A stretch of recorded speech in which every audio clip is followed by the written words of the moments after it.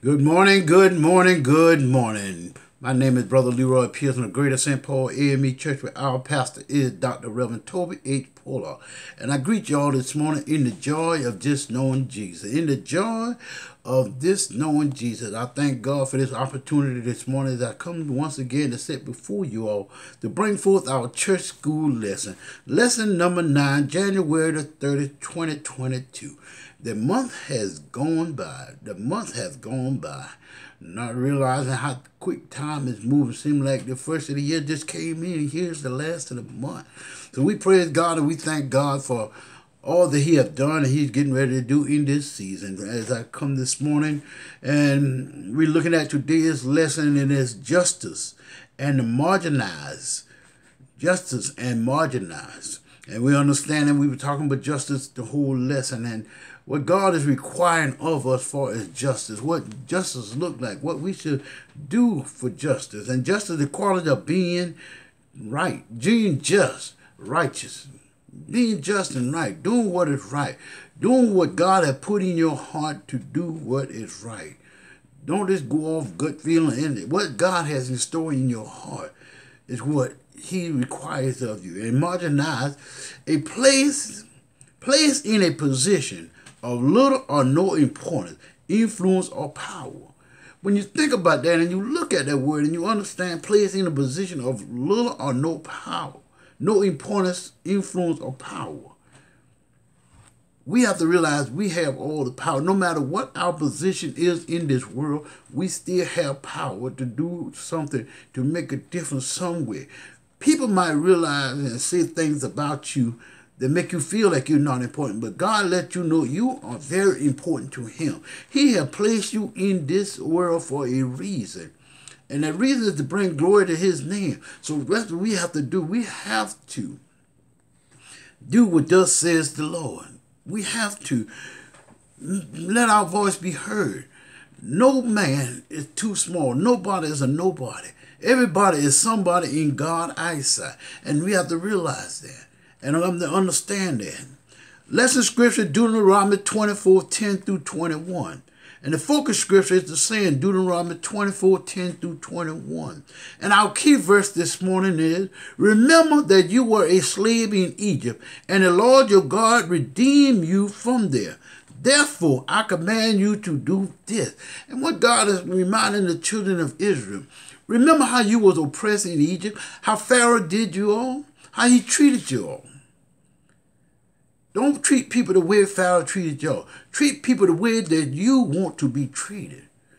If you want to be treated with respect and dignity, you have to give the same thing.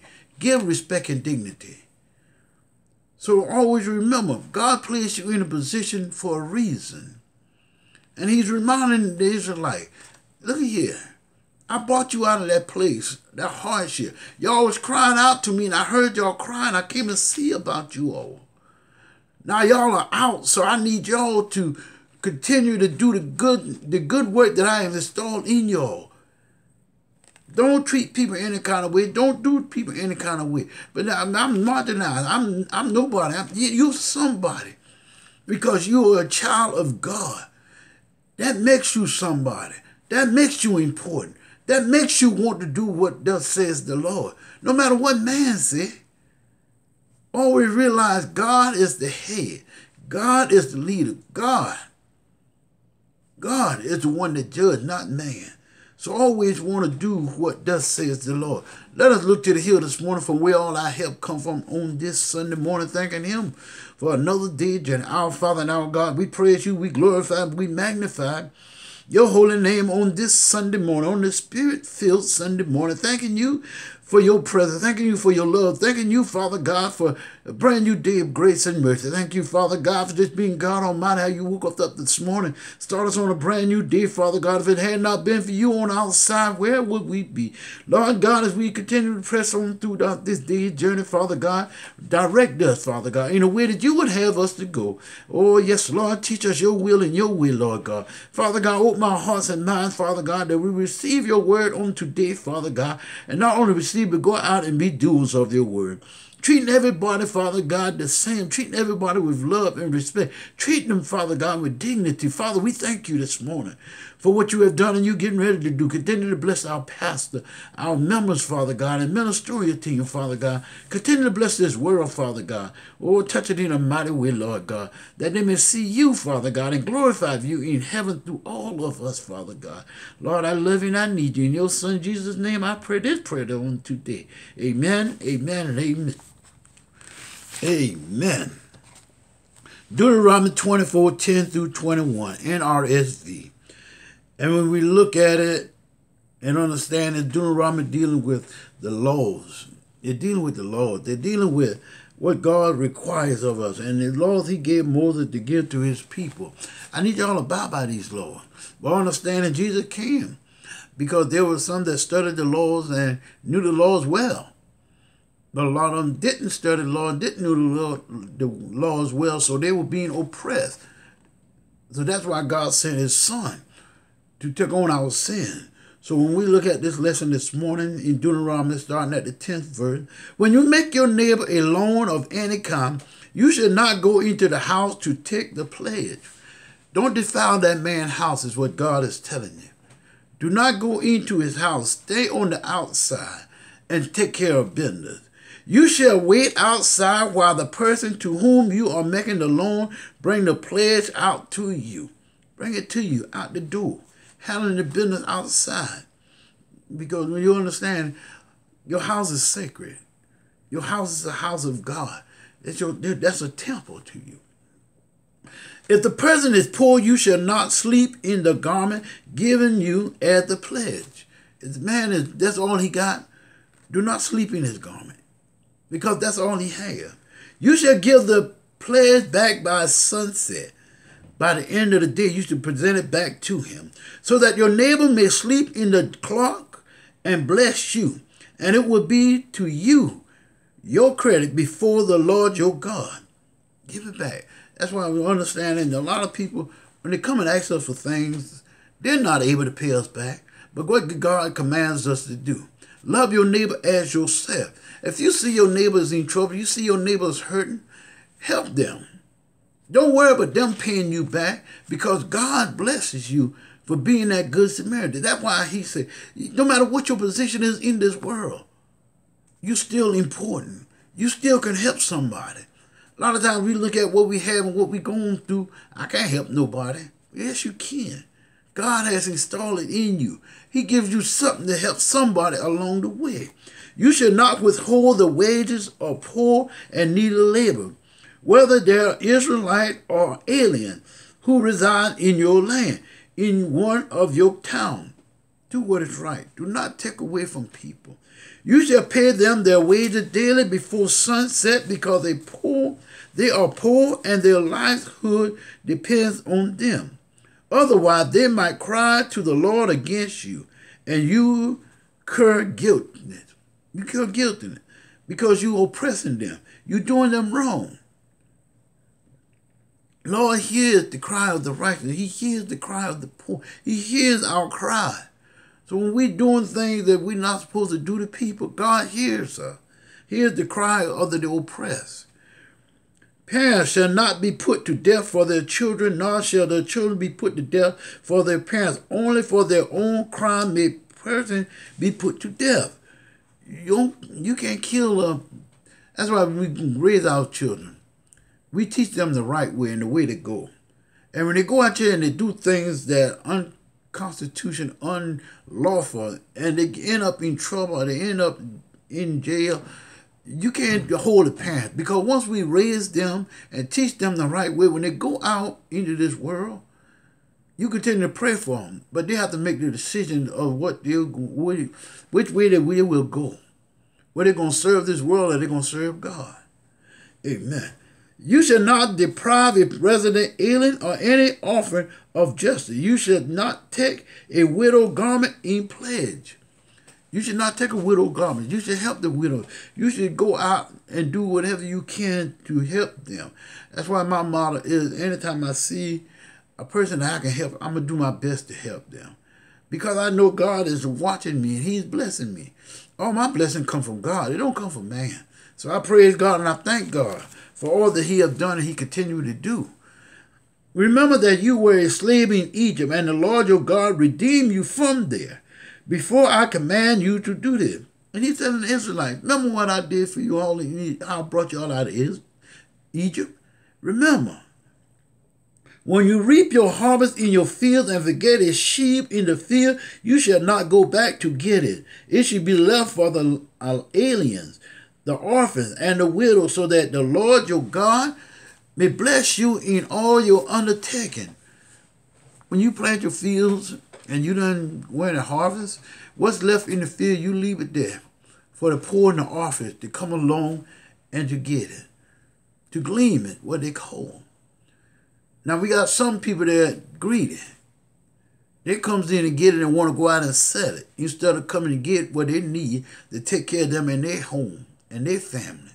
So we have to be mindful of the things that we do and how we act, because God is always watching us.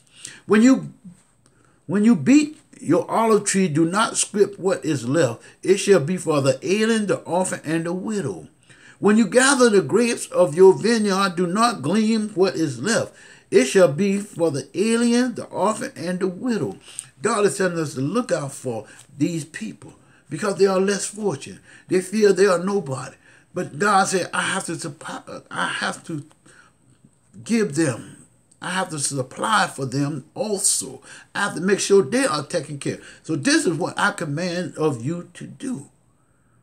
So do not take everything. Leave something for them, the orphan, the widow, and the alien that come along to get, to eat, to have. Introduction. God wanted to establish a very different Israelite society. He wanted to establish, look here, I need y'all to focus on me. I need y'all to really and truly elevate your minds. Elevate your mind. Get out of that depression mode that y'all was in when y'all with Pharaoh and elevate yourself to where I'm taking y'all and doing what I have commanded y'all to do. All laws, whether civil, criminal, or family present, ideal community govern. Everyone should receive fair treatment.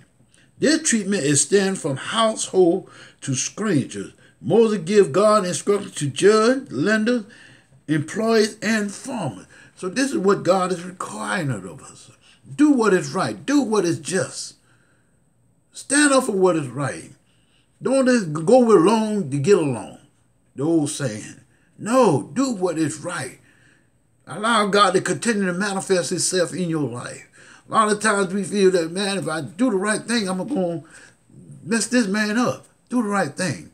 And you pray and you ask God to have mercy on him, to help him through whatever he's going through. You're not to judge, but God is. You just continue to do what God has installed in you to do. Telling the Bible story. Whenever a person needs to borrow money, certain rules apply. If the provider is a repayment pledge, the borrower, not the lender, should choose the type of deposit. A pledge, according to Jewish rule, was not required. Lenders enter a borrower's home. God strictly forbids. Do not enter into a borrower's home. Because the first thing you look at, let me look around and see what he has in there. To see whether he can afford this loan that I'm going to give him. No, that ain't what God wants.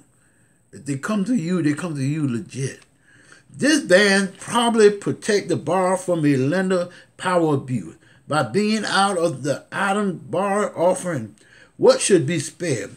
Jewish law require the lender to return a borrowed crock at sunset. These crocks serve as sleeping covering. Proceeded for lending and borrowing ensure responsibility by both parties. Lenders should not take advantage of borrowers, and borrowers surely repayment responsibility. If you borrow something, if you get something from somebody, repay it if you can. If not, you go to them, you talk to them. Look here, I don't have what I borrowed from you, and I don't have to pay back like I said.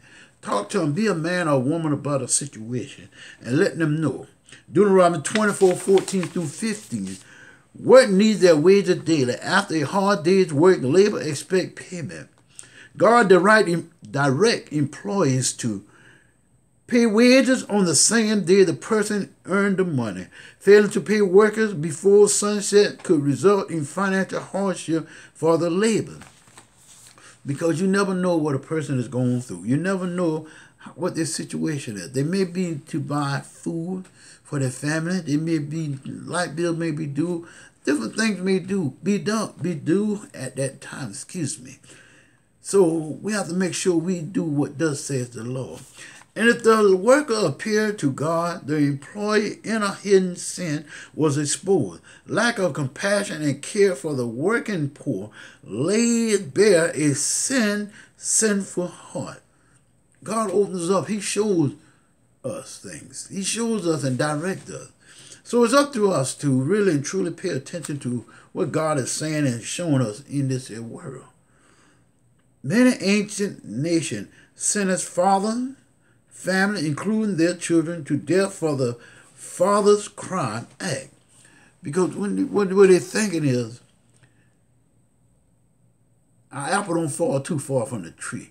A branch break off, it ain't going to fall too far from the tree. If the father is corrupt, then the children is corrupt. So we're going to go ahead and take out each and every one of this old corrupt people out of this world. So we won't have to worry about them anymore. Wrong mindset, wrong thinking, wrong understanding. Whoever do the crime should do the time. Whoever commit the crime should do the time. So it didn't fall back on the people's family. We shouldn't label or majorize people by saying, well, there ain't going to be nothing because the parents ain't nothing. No, you don't do that. We are all important. We are all God's children. Harmony laws and ancient code punished children for their father's crime, even if it was accidental. This, as I said earlier, they're punishing children. They're punishing the children because they feel the children is a society, menace to society. They don't feel that they're going to benefit in this society. So let's go ahead and take them out. Let's get rid of them. Hammurabi, 18th century or BC, or early king of Babylon. And this is what they installed. This is what did they seek God to make this rule? Probably not. They came up with it and said, this is what we're going to do. Under Jews' law, children should not be held responsible for parents indecisive. Usually, the person held accountable was the only one who committed the sin. Ezekiel 18:4.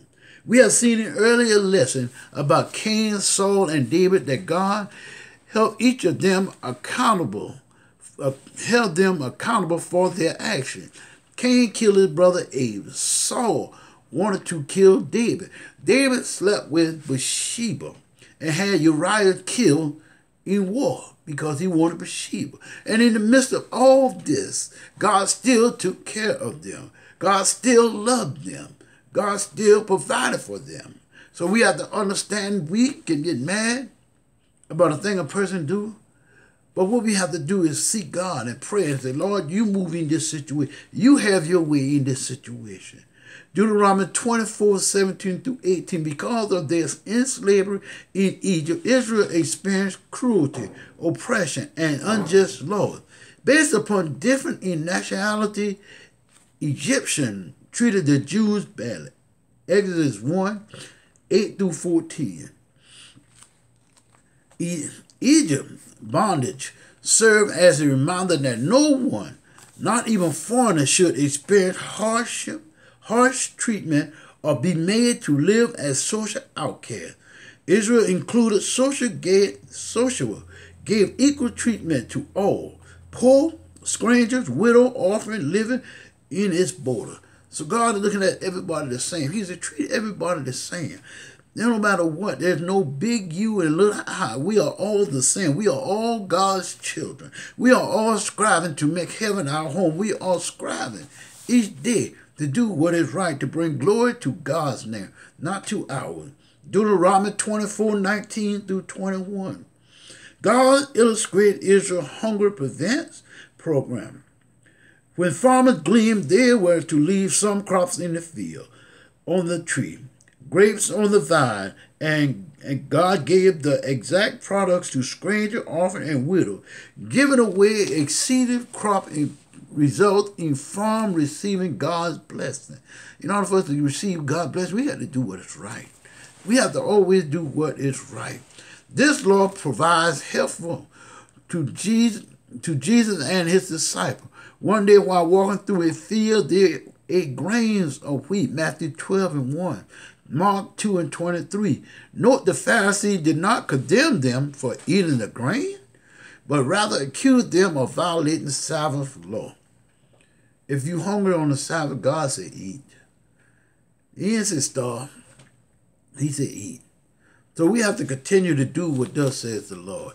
And understanding growing up, some grew up as sharecroppers, that we shared with other people. We shared our land, that they would come in and produce fruits and stuff. And it got so bad that where people were taking people's land because they got them so far in debt because of them going out borrowing seeds, fertilizer, and stuff to produce the land, and they end up being taken from them. That was not right. And when we look at now what's going on, now case study, black-owned banks have long supported African Americans prior to white banks opening their doors to people of color. Black banks provided savings and checking account, loan, and mortgage. So remember now, black banks was big one time because we wasn't allowed to go into white banks. And we look at the world today, we still have that divided. Because some people can go in with, they tell me based on your credit, based on your patience.